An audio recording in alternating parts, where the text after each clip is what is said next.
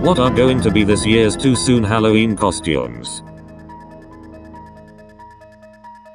Blackface Trudeau.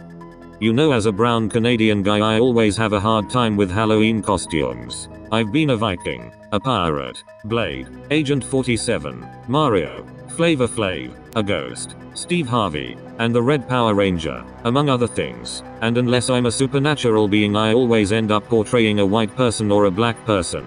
The chance to be brownface Justin Trudeau seems almost too tempting to pass up on. I could be a brown guy portraying a white guy portraying a brown guy.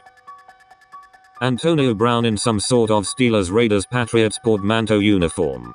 While doing blackface. Imma be Jeffrey Epstein. Rogue or no rogue? I saw a dude in 2012 go as Jerry Sandusky. His sweatshirt said pedo state. Undead pile complete with blow up alien and sign protesting Area 51. Sexy Greta Thunberg. This comment right here. Officer. Can't believe you didn't go for hot. Due to global warming. Greta Thunberg. Amazon rainforest. Well, in all fairness, I don't think anyone would be invited into the party while they were on fire. Second term Trump. The world's not ready. A Hong Kong protester. Even scarier. A Hong Kong cop. Bill Clinton in a blue dress. Garfield the cat. Grant Thompson but ghost-like. Oh no. Jussie Smollett. All you need is some rope and a Subway sandwich. Juicy Smollett. I approve. Look up Easter in Spain. That's gonna be my costume. Make sure you burn a lowercase t while you're in costume. Slutty. Now legal of age. Twin Towers. They are finally old enough to party and are burning for a good time. Sexy Robbie Rotten.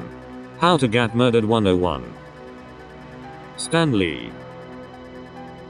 New Zealand shooter. It's just a black bar with the phrase "this content has been censored by the New Zealand government." Visual distribution of this costume could result in a 40-year prison sentence. Bruh. The library at Alexandria. Werewolf.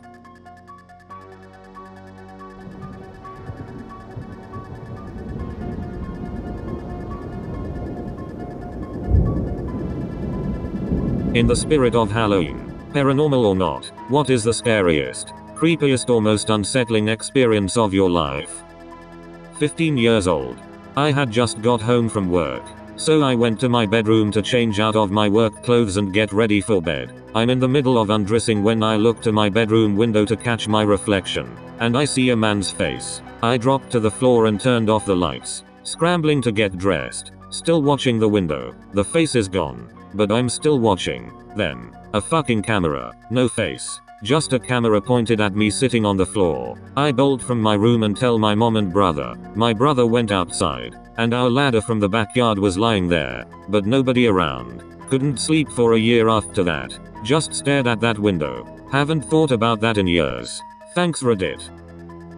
When I was around 16, my rapidly growing family finally moved from the house I had spent my entire life in. As you would expect, we spent a lot of time fondly remembering things we used to do in the house as we were packing everything up. At some point I decided to go into the downstairs closet with a flashlight and read. Something I used to do when I was younger to get some peace and quiet. Now, this is one of those deep closets that goes under the stairs. It went back around 8 feet and then had a left turn into a very low, maybe 3-foot high space. This space was largely occupied by a mountain of old blankets and stuffed animals. Of course, this is the most fluffy spot to sit and read. About an hour in, I shift a little to get comfortable and I hear a low, slow, warped, hoarse voice say, "You always make me happy." I flipped my shit, hit my head on the low ceiling, and practically broke the door down getting out. After hyperventilating and explaining to my family why there was no color left on my face, I went back to see what it was. It was my stuffed little bear from when I was 3 or 4 years old that I happened to lean on just right to press his belly.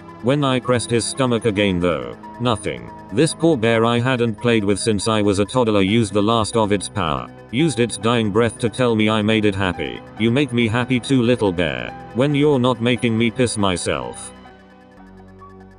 This is not paranormal, but was immensely creepy at the time. I was visiting my hometown and decided to pick up my old high school friend from his house and take him to dinner and a drink to catch up. He is kinda stressed and tells me that his ex, with whom he had broken up with over 2 years prior, has been stalking him and harassing him. I drive him home afterwards, and it starts to drizzle. As I drop him off at his house, the neighborhood was dark and quiet by now. We both notice a bag tied to my side view mirror. It was likely attached when we were at the restaurant. We open it to see a poorly taken photo of a tree taken at night with flash. There was a brief letter, obviously written from his ex, that said, "I buried our first love letter under this tree years ago. This tree is growing from our love. I made sure my friend got into his house all right and got the heck out of there.